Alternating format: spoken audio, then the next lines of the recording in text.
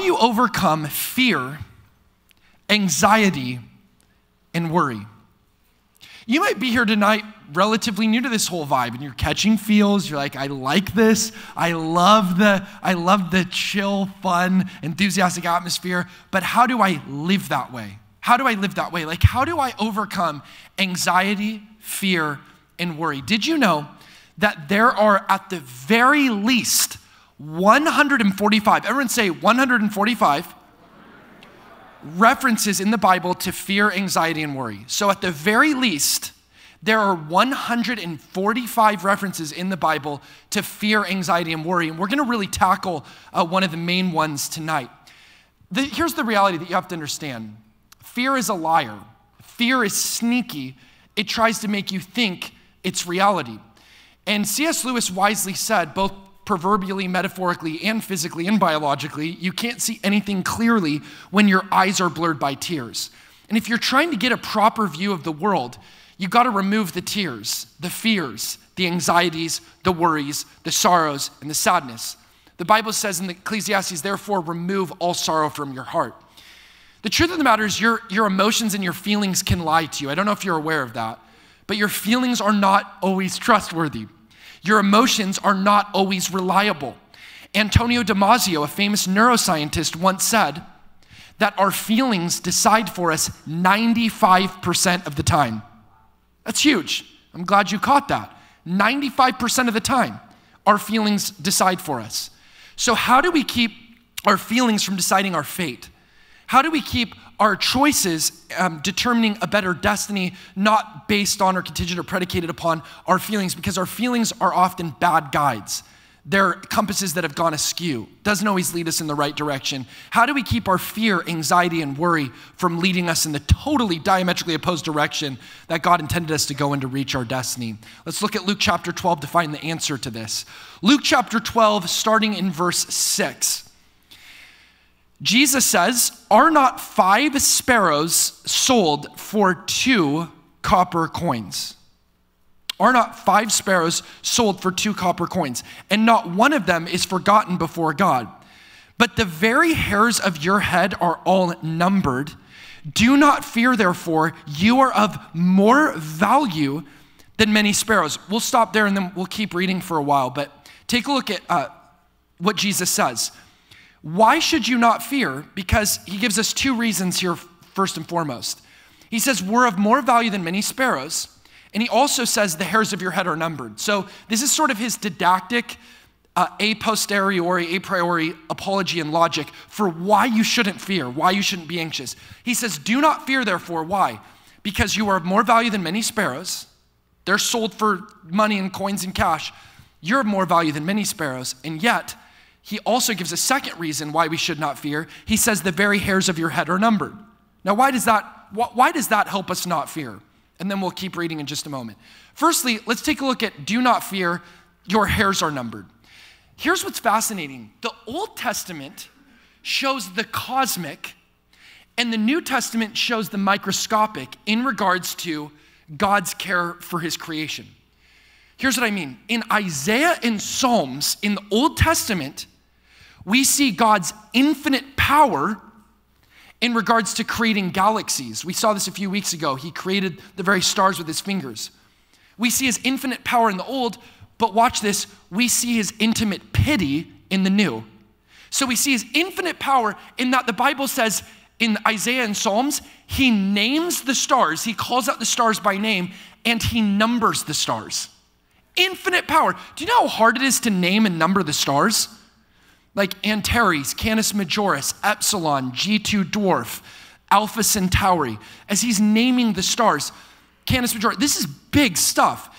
There are so many stars in space that, as I like to say, 6,000 stars visible to the naked eye, more than 100 billion stars in our galaxy. The current estimate is 2 trillion galaxies. That's a lot of stars. And the Bible says God calls them forth by name. He's like a shepherd of stars. He's like a star herder. What a sick word. I just thought of that. A star herder. He like herds the stars. He calls them by name. This star herder, this star shepherd. He counts the stars and he knows them by name. That's the old, infinite power. But in the new, we see his intimate pity. and that he cares for us, so much so that the same God who, according to Psalms and Isaiah, counts the stars and calls them forth by name, Jesus says, the good shepherd, this is from John 10, knows his sheep by name, and the sheep hear his voice and listen. So the same God who knows the names of the stars, he also knows your name. Now, I'm not the best with names. I get namesheimers. I believe Molly, Margaret, Macy, Manda called into our show earlier. How close was I if you're here? Okay, there's an eerie silence. That's why we call it cricket comedy. Crickets. Anyways, I'm not good with remembering names. I wish I was better at that. I get namesheimers. Is this thing on? That was a joke. Okay, the crickets keep coming. So watch this. I get namesheimers. I sometimes forget. But you know what? The Lord is so good that he remembers every one of your names. John 10, he knows his sheep by name. Watch this. The sheep hear his voice and listen. He knows your name. But watch. Not only does God count the stars in the old, name the stars, call the stars forth by their name in the old, but in the New Testament, he calls his sheep by name. But also in the old, he counts the stars. The book of Psalms teaches he breathes the stars into existence. When's the last time you breathed a star into existence? When's the last time you yawned and a star popped out? That's what God can do. So God breathes stars into existence and he counts them. He counts the number of the stars, Old Testament. In the New, he counts the hairs on your head. That's our text right now, Luke chapter 12. So in the Old, he numbers the stars. In the New, he numbers your hairs. In the Old, he calls forth the stars by name. In the New, he knows his sheep by name. In the Old, it shows his infinite power. In the New, it shows his intimate pity. Both are true. But how cool is this? This is what intimacy is. It's into me, see. That's the phonetic sort of onomatopoeia. Intimacy, intimacy. He sees into me and yet he loves me just the same. My secret parts are not hidden from him. He knit me together in my mother's womb, Psalm 139 says. He knows me so intricately and so intimately that he would count the hairs on my head. Listen, God is really obsessed with you. Malachi 3:17 says you're his jewel. You are his pearl of great price. He really loves you. Why should you not fear? Because the God who is powerful enough to count stars takes the time to count your hairs. Does that somehow take away a little bit of your worry? Does that somehow make you a little less afraid, feeling a little more safe? Doesn't that make you a more non-anxious presence in the world to realize that the divine is on your side and that ultimate reality is taking time to count your hairs? Not just infinite power, but intimate pity. He has compassion on you, empathy toward you. He cares for you. So that's why Jesus says, don't fear. This is how intimate God is in his care for you. But secondly, notice what he also says in our text. He says, you're of more value than many sparrows. That's specifically what he uses, the word value. That's the etymology that he employs and deploys. Everyone say value. He values you. Everyone say, God values me. He says, you're of more value than many sparrows. Not one of the sparrows is forgotten by God. And yet, even though they're bird brains, God cares for them. He also cares for you. Oh, you of little faith, you're of more value. Everyone say, I'm valuable. Well, I meant I'm valuable. That was just a mess up. Everyone say, I'm valuable. You're valuable to him. You guys are actually listening. You even repeat my mistake. You have value. You are of more value. You are of more value. You are of more value than many sparrows. Not one of them is forgotten before God. You are valuable. To walk around saying, oh, I'm just a piece of work. Ephesians 2:10 says, no, you're his workmanship. Change the rhetoric a little bit, the syntax. Not, oh, I'm a piece of work. No, I'm a workmanship. In the New Testament, in the present tense, Paul never refers to his readers as sinners. He refers to them as saints. He doesn't say to the idiots at Corinth, Ephesus, and Philippi. He says to the saints. And so you go from a B apostle to an A apostle, from a Saul the persecutor to Paul the preacher, from a homo sapien to a hopo sapien, from an ain't to a saint. Just everything's new. You're a new species in Greek. You're a new creature. You are valuable to God. In fact, even the very way he made you is so incredible. Did you know you contain biologically the potential energy equivalent scientifically of 30 large hydrogen bombs? So next time somebody says you're a bomb, you're like 30 actually. You contain the potential energy equivalent of 30 large hydrogen bombs. No wonder Psalm 8 says we are made a little lower than the angels. Psalm 8 says mankind is crowned with glory and honor. Mankind, Adam, means mankind in Hebrew. It also means dust. That's the root word because mankind comes from the dust and returns to the dust. It says that Adam, mankind, his destiny, his manifest destiny was to have dominion over the earth and subdue it. The book of Psalms says, watch this, the book of Psalms says the earth he has given to the sons of men. Paul told the Romans, you are more than conquerors. In Greek, it literally means super overcomers. Again, Paul said to the Corinthians, all things are yours. Again, Jesus said in Luke 15, the Father declares, you are always with me, everything I have is yours. Revelation 3 says that as you overcome, you will sit with Jesus on his throne. So you're not seated in the nosebleeds. The Bible says you're seated in heavenly places, and Jesus is like, I'm scooting over, I'm keeping the seat warm for you, I'm saving you a seat on my heavenly throne. What a verse!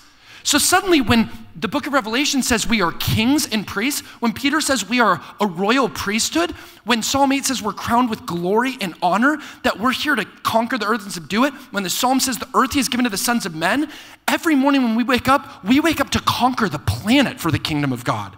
We have value, value, value. You're not a piece of work, you're a workmanship. Can I get an amen? You have value. That's why you don't need to worry. You don't need to worry, oh, I don't have self-worth. Look at how beautiful she is on Instagram. It's very hard not to be beautiful on Instagram. The filters and tricks today, it's very hard not to. It used to be that girls had to live up to models they saw in magazines. Now girls have to live up to their own Instagram profile that they create.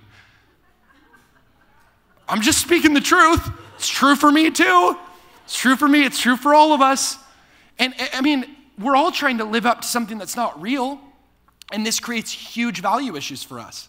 That's why you got to know where your value comes from. Your value comes from the Father who counts your hairs, the same God who counts the stars, the Father who knows your name, the same Father who knows the stars by name, he knows his sheep by name. The Father says you're of more value than many sparrows. You are valuable to him. That's where your value comes from. It comes from his love.